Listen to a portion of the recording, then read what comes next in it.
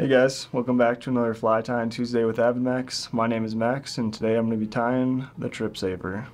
This is an umpqua fly, a little soft hackle, kind of caddis, attractor, stonefly, bug. So you kind of get everything all at once, which is nice when it comes to fooling fish.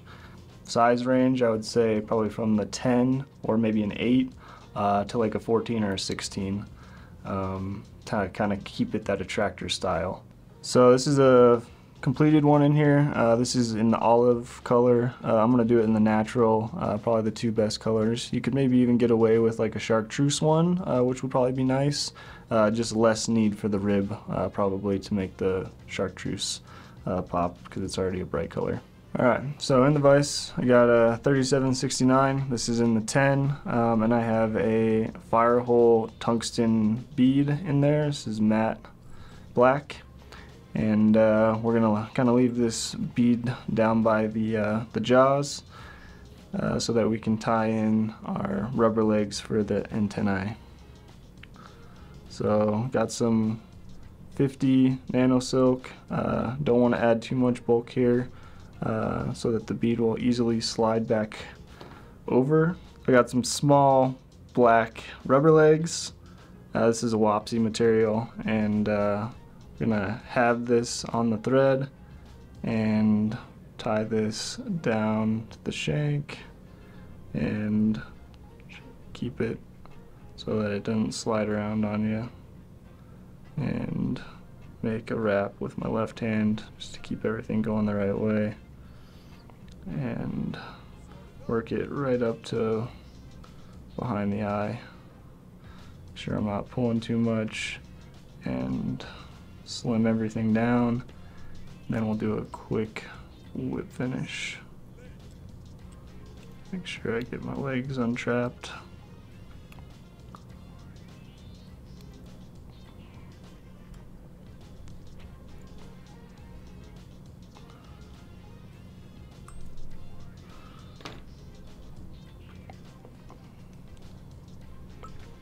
Snap out my thread, slide our bead back up there. So now I'm going to take a little bit of zap, just add that onto the shank,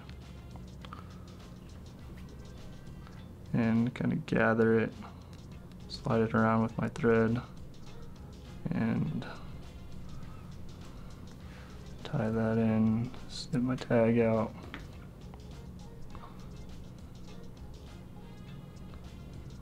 And cut that down. I'm going to trim these out of here now to about the length of the body, so they're out of my way while I'm tying the rest of the bug here. And now we're going to do the tail, which is also the rubber leg. So I'm going to work down to about the barb and start up at the hook point.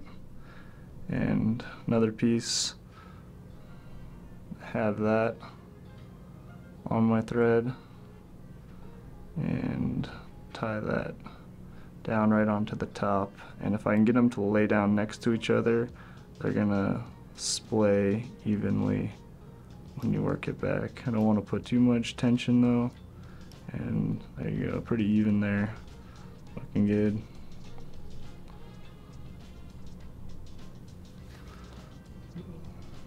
These I can trim up now as well.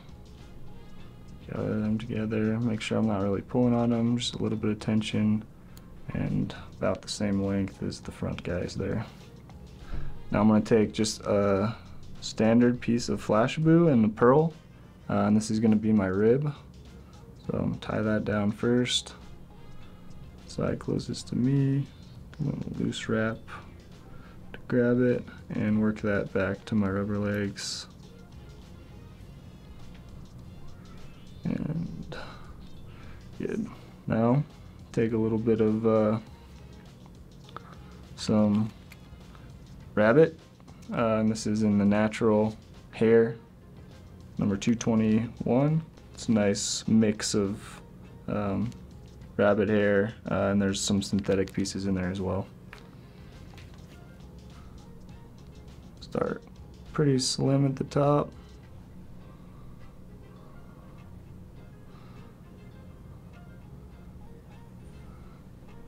Gradually start working up with my noodle.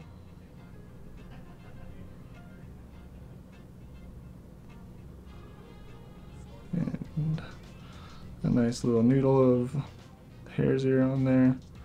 Work my thread wrap back to the legs. Make sure I'm covering up everything. And start building my body here. It's okay as you get starts loosening up on you. So we're gonna kind of build a little bit of bulk with just some like loose pieces of rabbit, so it kind of supports everything. Now I'm gonna do my rib. Same thing, just nice even segmentation.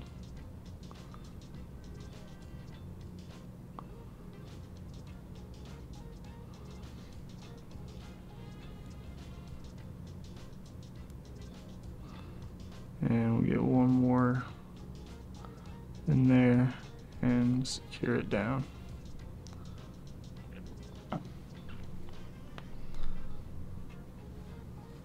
Snip out my Flashabou.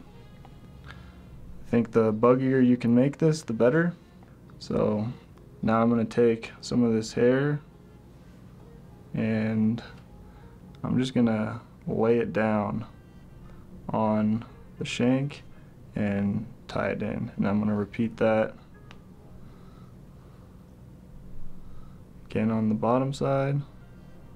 And it's nice. I don't have wax on the bench with me right now, but it's nice when you can take just a little bit of wax and get the wax on the thread and just kind of stick it on there instead of having to like hold it down to the shank like I'm doing right here. So both methods work. One might be a little easier than the other, and it might be a little more even, but like I said, it's really just the bugginess and helping support this Krystal flash when we put it on there. So work that back just a little bit, and there you have it. So acts as a little bit of a support for this Krystal flash.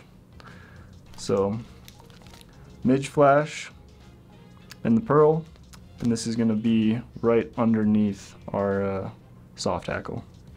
Tie this.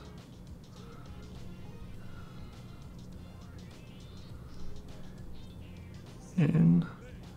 So almost like you'd be tying a wing on, you're going to kind of split them, and if you can get them to kind of just cover the entire top of the bug and spread them out a little bit.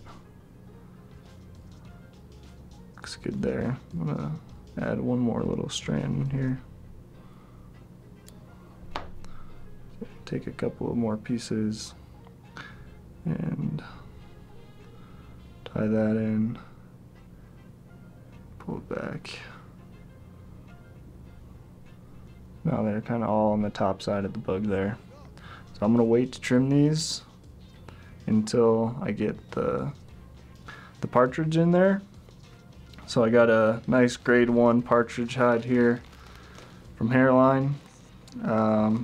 You know, you got just a mix of colors in here, which is really nice about buying the whole skin. So you got some more gray down here. This is a little more of the brown. You know, as you go up, there's just more accent and highlights. So really up to you of what piece you want to pick. I kind of picked one right out of the middle here.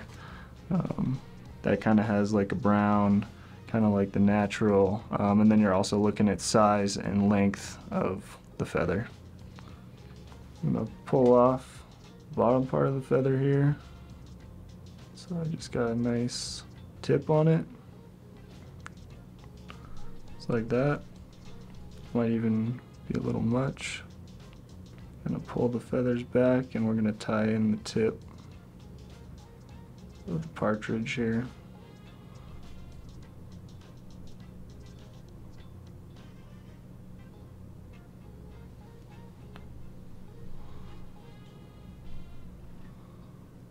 So a pair of hackle pliers always helps.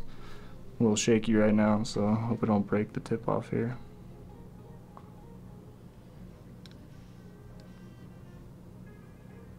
Just be real gentle.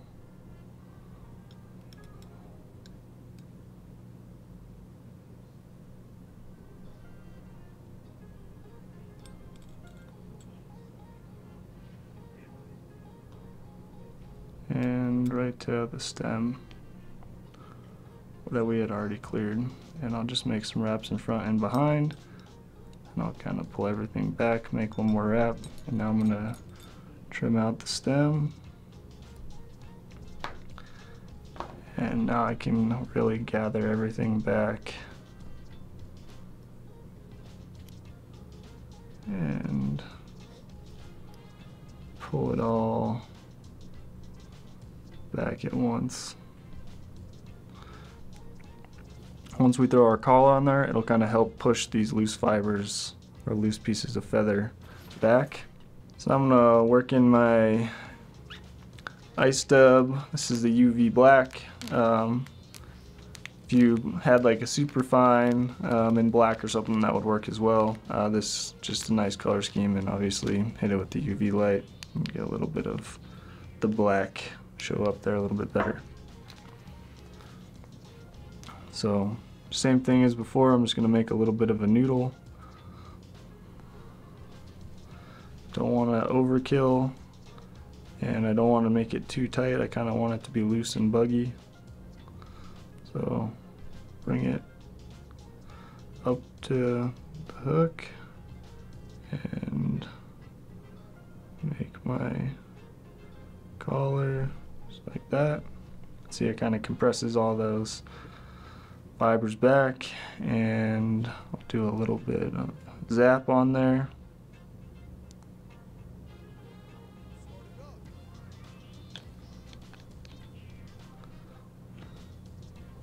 And a couple more wraps, and I'll do a quick whip finish, and then we'll trim things up a little bit.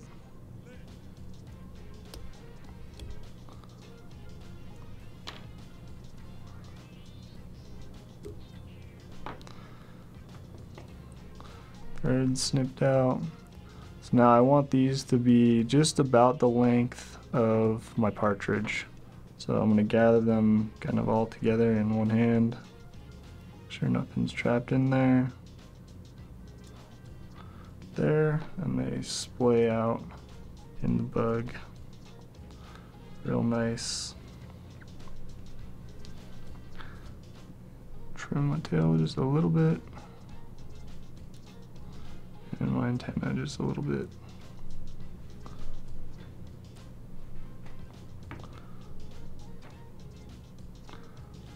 So I really like how this one turned out. I might have put a little bit too much Krystal flash in the top instead of kind of spreading it a little bit more to the sides.